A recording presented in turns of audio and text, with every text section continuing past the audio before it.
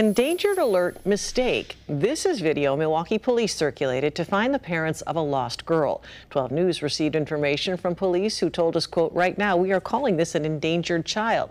But as 12 News' Shanae Amara learned, the two men in the video are heroes who made sure that that little girl wasn't in any danger. Without any context, in this video, you see a child approaching a car. One man is speaking with the girl. Minutes later, she gets in the car with two strangers. She could have got hit by a car, kidnapped, especially with all this crazy stuff going on in the world. Now, someone apparently saw that interaction because right after they left, Milwaukee police got a 911 phone call about a child abduction. I took myself out of that place and put somebody else there, and of course I would have looked at it the same way.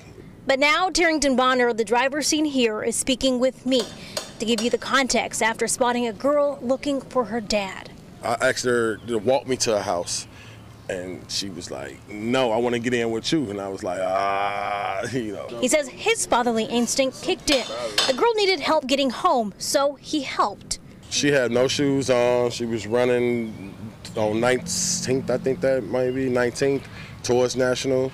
And she was just crying. I should have called the police right away, but, it was just an instant. Get her home. That's what I wanted to do, and that's what happened. According to Milwaukee police, the child snuck out of her house sometime after 9 Thursday night and ended up at that gas station, thankfully running into these two heroes. We just got to look out for each other, and that's what it all boils down to. In Milwaukee, Shanae Amara, WISN 12 News. Well, she is safe. Reggie Moore from the Office of Violence Prevention is helping to facilitate a monetary reward for the men to thank them for their actions.